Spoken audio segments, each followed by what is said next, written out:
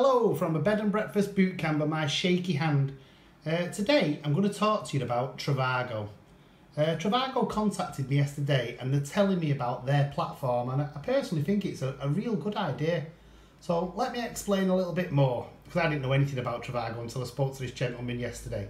So on Trivago, we'll go down here. This is the Gem Hotel in Chelsea.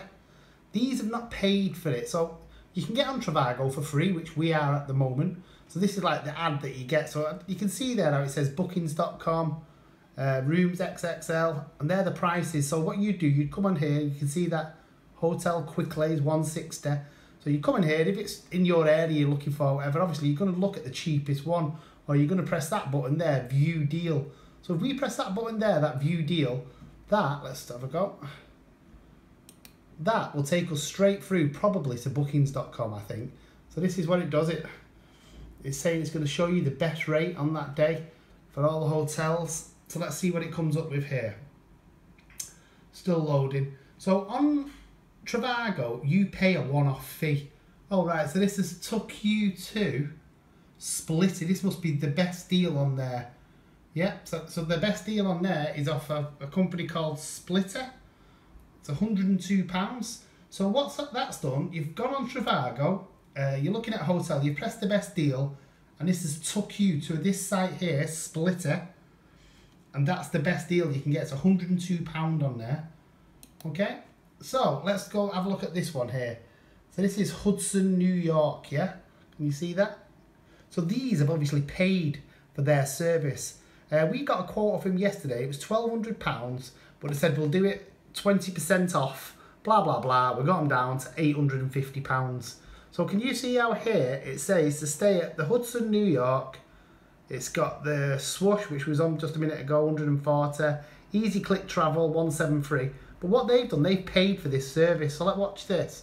So they've paid for this. Obviously if you were interested in that hotel, you're going to look for the cheapest one. Why would you pay more? So let's click the deal here.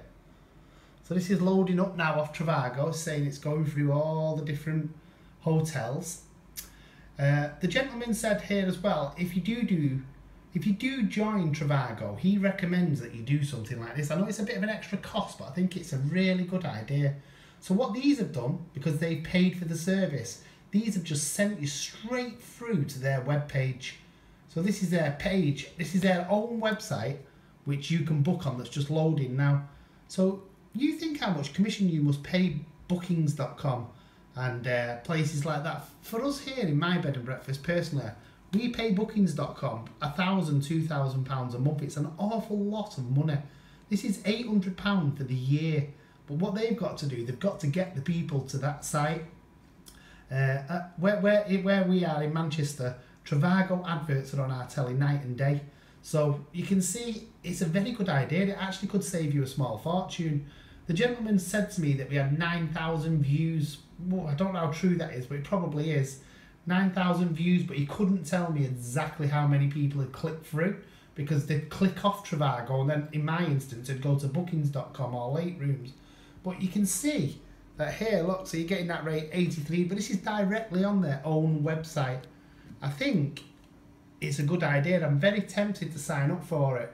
So can you see?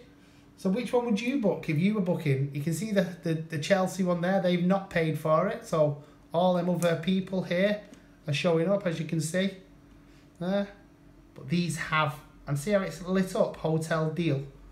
I think it's a real good idea. Let me know your thoughts on what do you think. Would you get this for your bed and breakfast?